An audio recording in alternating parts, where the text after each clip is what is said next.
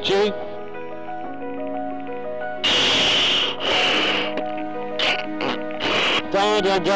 Down.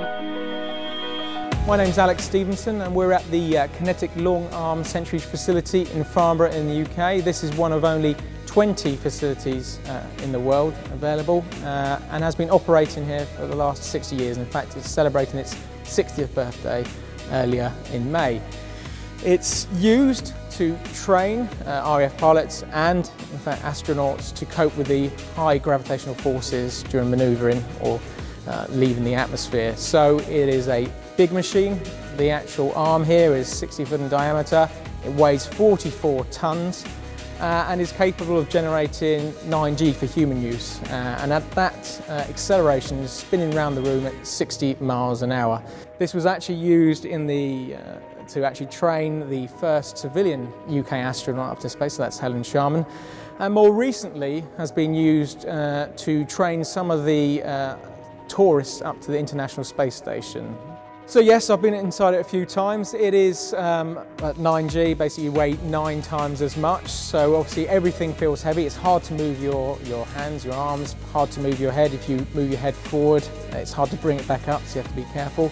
Now usually, human tolerance to acceleration, you experience a loss of vision at about 3.5G to 4G, and about 5G, if you don't do anything, you'll lose consciousness because you're not getting enough blood flow to your brain.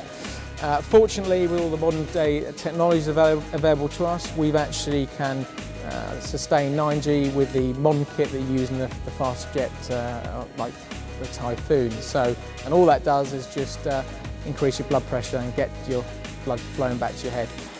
Activate. Stick is hot. Maximum work now. Come on, come on, come on. Hold it, hold it, hold it. Legs. But breathe. 1, 2, breathe. Looking really good. Breathe. Backing off a little bit. Yeah, as long as you're okay. 10 seconds now. Well, I go a bit tight, I think I'll strain again. Okay, keep the pressure all the way down. Yeah. No problems, was it? Yeah, it's fine, yeah. Yeah.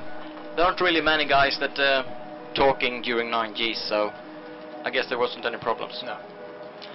You can feel there's, you can feel I'm getting quite a lot of pressure in the chest because you can feel the blood in the arms. Yeah.